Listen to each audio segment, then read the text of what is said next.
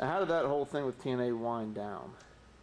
It's just everything takes its course. It was a great opportunity for me, and I'm so glad, happy that I was there for that time period from the beginning. I seen how a business comes up and gets to the top, and we was just there for the weekly pay-per-views, and when I transferred over to you know um, Fox Sports, and then going on to Spike TV, I was there through every one of those transitions, and I had a good time.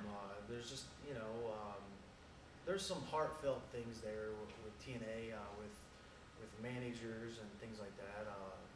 One being Chris Candido and the passing of him, on to uh, Jimmy Hart, which was a great experience. It was something that was rushed together and it wasn't planned out right.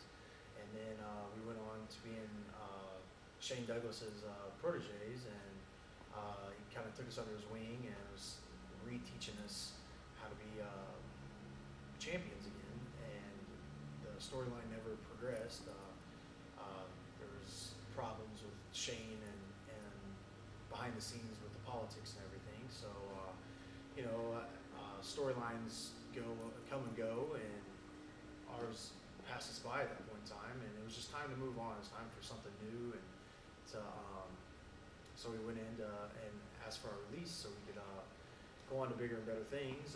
We had already been world champion 3 times. Was what I feel top tag team in the world, and it was time to show the world what we could do instead of being held back and stuck into